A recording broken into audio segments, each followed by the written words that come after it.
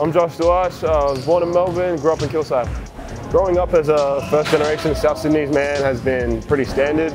I feel like my parents did a good job teaching me, a lot of the values that Australian people value as well.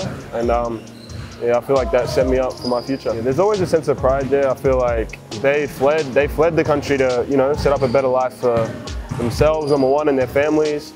And I feel like it's our job to, repay them. I feel like I'm doing them proud, and I just want to, just make the most of, what they've provided for me. Yeah, I got 5 siblings, 4 brothers and a sister.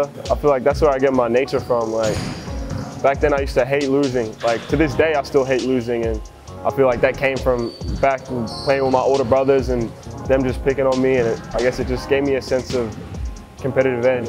But my little brother plays with me, and he knows the deal. Like, he's not going to beat me.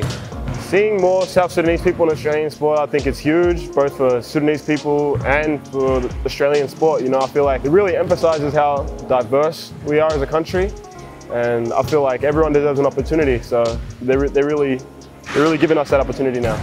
There was a moment earlier in the season where yourself, Malith Machar, David Aquera and Makwach Malawach all shared the court together. Does that feel special at all, knowing that you yourself and your teammates are now those role models to a younger generation of South Sudanese Australians? Yeah, it felt amazing, like a little while ago we probably didn't think that was possible. So, it's just good to know that our work's paying off.